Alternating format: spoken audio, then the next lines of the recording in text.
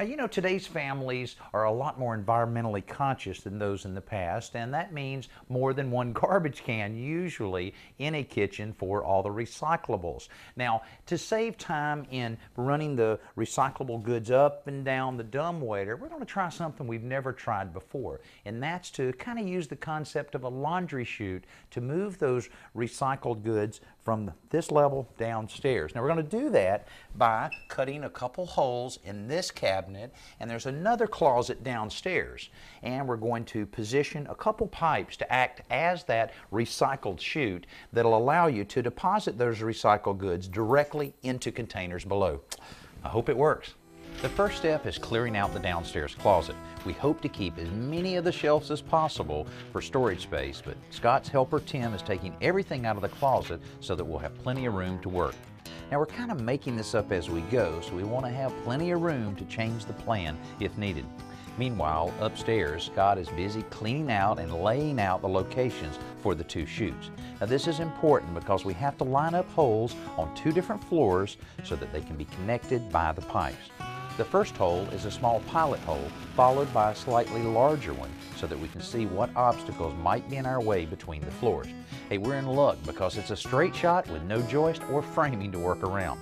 Now Scott can begin cutting a larger hole to the finished size for the second chute.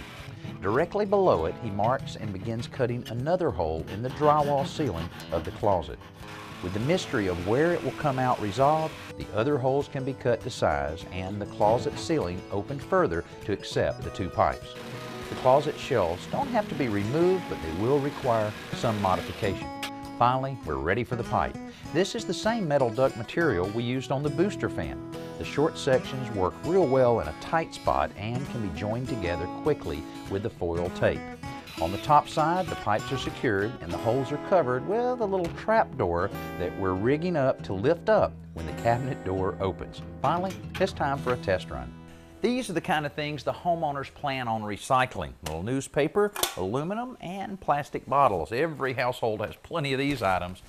Now, what we plan on doing, the aluminum here, plastic here, and we could roll our newspapers up like this and also use another chute for those, but we have this little roll-out tray on these cabinets that have been here since the cabinets were built, and we can throw it right in there, and once the bag gets full, put it in the dumbwaiter, and it'll go right downstairs. Hey, speaking of downstairs, let's see where these chutes end up.